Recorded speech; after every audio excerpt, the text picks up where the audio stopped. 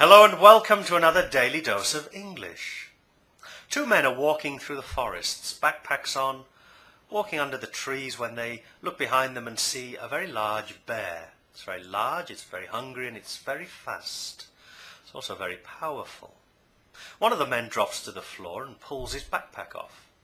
He rummages around inside his backpack and whips out a pair of trainers.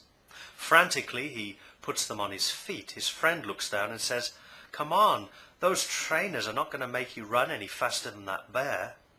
The man looks up and says, "I don't need to run faster than the bear. I need to run faster than you." I hope you enjoyed that little joke and this daily dose of English, and I'll see you again tomorrow. Goodbye for now.